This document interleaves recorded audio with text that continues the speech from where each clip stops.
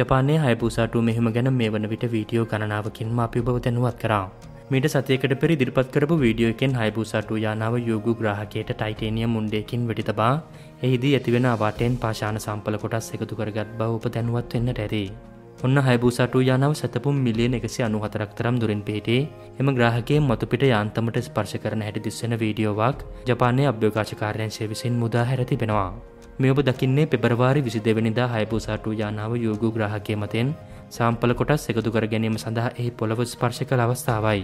හයබුසා 2 යානාවේ වූ කුඩා කැමරාවකින් තමයි එම වීඩියෝව පටිගත කරගෙන තිබුණේ. හයබුසා 2 යානාව ගමන් කරමින් සිටියේ යූගු ග්‍රාහකයට සාපේක්ෂ වේගයකින්. එනම් තත්පරයට සෙන්ටිමීටර් 7ක් තරම් වේගයකින්. ඉන්පසුව හයබුසා 2 යානාව ටයිටේනියම් මුණ්ඩයකින් අඩි 3300ක් තරම් පළලකින් යුත් එම ග්‍රාහකයට දමා ගැසූ අතර ඒ සමගම එම පිපුරුමෙන් පොළොව යට තිබුණු පාෂාණ කොටස් උඩට විසි වුණා. ඉන්පසුව තමයි හයබුසා 2 යානාව තමන් සතු සාම්ප්ල හෝන් ලෙස හඳුන්වන උපකරණයෙන් එම ස්ථානයේ යාන්තමට සිපගෙන සාම්පල කොටස් එකතු කරගනු ලැබුවේ. විශේෂයෙන් මතක් කළ යුතුයි එම අවස්ථාව පටිගත කරගත් කැමරාව හයබුසා 2 යානාවට ස්ථාපිත කර තිබුණේ මහජනයාගේ ආධාර මුදල් වලින්. මේ වර්ෂයේ අවසානයේදී නැවත පෘථුවිය බලා පැමිණීමට පෙර හයබුසා 2 යානාව නැවත වාරයක් යූගු ග්‍රාහකයේ මතට පහත් වෙනවා. මතක තබා ගන්න යූගු ග්‍රාහකයේ වසර බිලියන ගණනාවක් පැරණි ග්‍රාහකයක්. එම නිසා එම ග්‍රාහකයේ සාම්පල කොටස් මගින් අපේ සෞරග්‍රහ මණ්ඩලයේ උපත ගැන වගේම පෘථුවියට ජීවය සහ ජලය පැමිණි හැටි ගැනද බොහෝ දේ දැනගන්නට පුළුවන්. මොකද මෙම යූගු කියන ග්‍රාහකයා අයත් වන්නේ අති පුරාණ අභ්‍යවකාශ පාෂාණයක් වන C-type වර්ගයටයි. ඉන්න දහස් කරන්නේ එම අභ්‍යවකාශ පාෂාණයේ සෞරග්‍රහ මණ්ඩලයේ හටගත් කාලයේදී ඉතුරු වී පැවති ග්‍රාහකයක් බවයි. ඉතින් එම නිසා එම ග්‍රාහකයා අප සෞරග්‍රහ මණ්ඩලයේ අතිශය වැදගත් පුරාවිද්‍යාත්මක ස්ථානයකට සමාන කරන්නට පුළුවන්.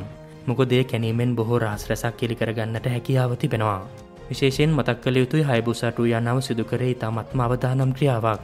මොකද ග්‍රාහකයේ මතුපිටට පහත්වීමේදී එම ස්ථානයේ විශාල පාෂාණයක් තිබුණා නම් සාම්ප්ල හෝන් එක කැඩී බිඳී යන්නට ඉඩ තිබුණා. ග්‍රාහකයේ මතුපිටට පහත්වීමට පෙර ටාගට් මාක් එකකින් ස්ථානය සලකුණු කරගත් නිසා එවැනි අවාසනාවන්ත තත්ත්වයකට මුහුණ දීමට සිදු වුණේ නැහැ. ඉලක්කය සලකුණු කරන ආකාරය පැහැදිලි කරොත් හයබුසා 2 යානාව විසින් ටාගට් මාක් එක පළමුව ග්‍රාහකයේ මතුපිටට හෙළනවා. එය නිර්මාණය කර තිබෙන්නේ මතුපිට වැඩි උඩ විසි නොවන ලෙසයි. මොකද එසේ සිදු වුණොත් ස්ථානය වෙනස් වීමක් සිදු වෙනවා. ඉතින් ග්‍රාහකයේ මතුපිටට පිවිසි පසුව එහි මතුපිටින් ආලෝකයේ පරාවර්තනය වෙනවා. වාර්තා වෙන විදිහට හයබුසා 2 යානාව එවැනි ටාගට් මාකර්ස් 5ක් රැගෙන ගියා.